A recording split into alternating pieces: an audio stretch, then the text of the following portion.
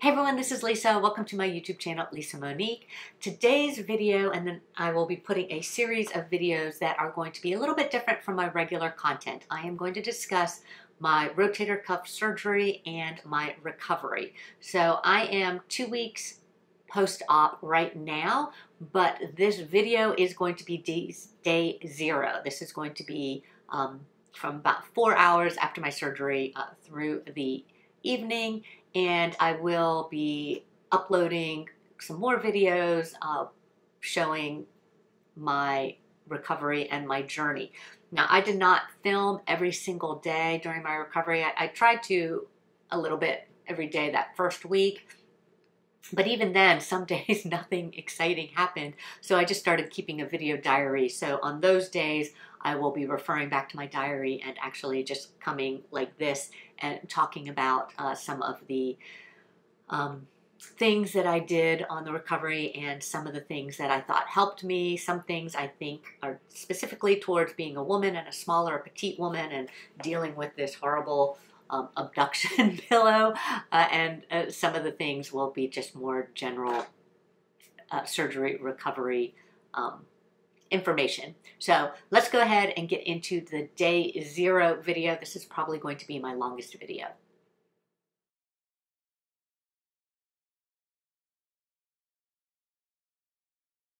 I had a full tear on my supraspinatus tendon, I guess that is.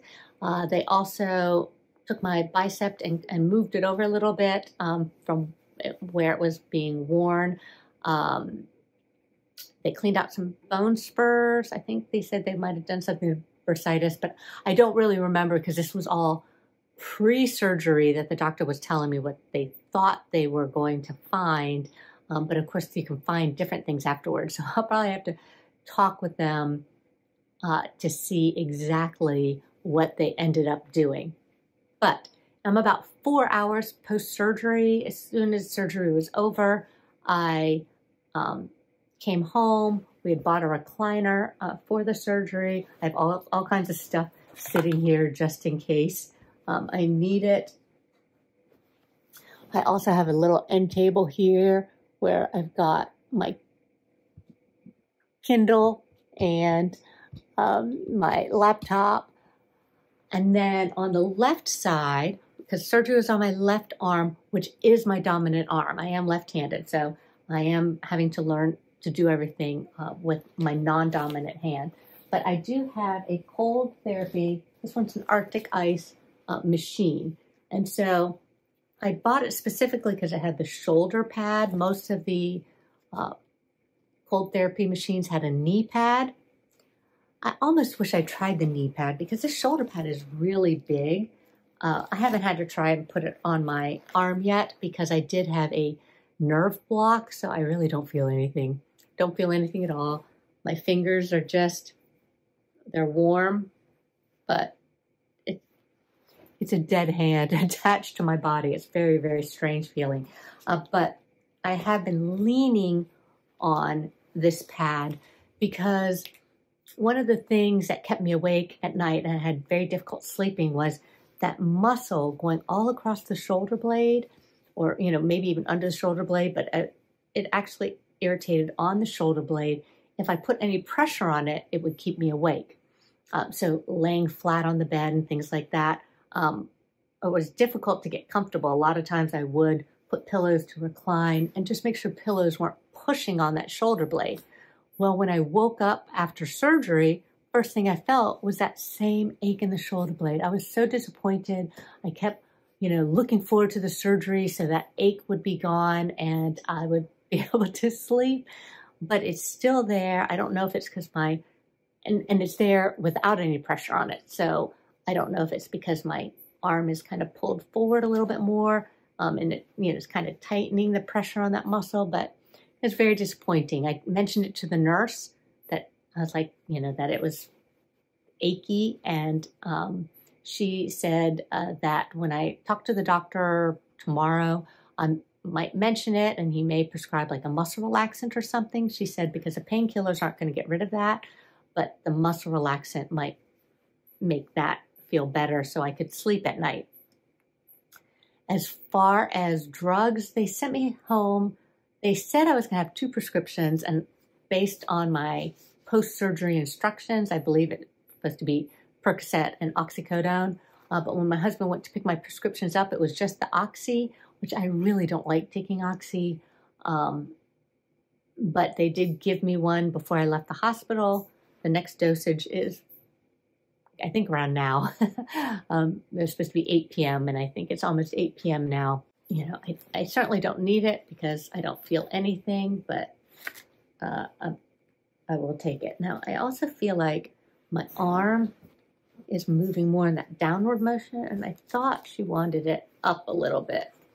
So I'm going to have to kind of adjust the brace so that my hand is a little bit more like this than like this. So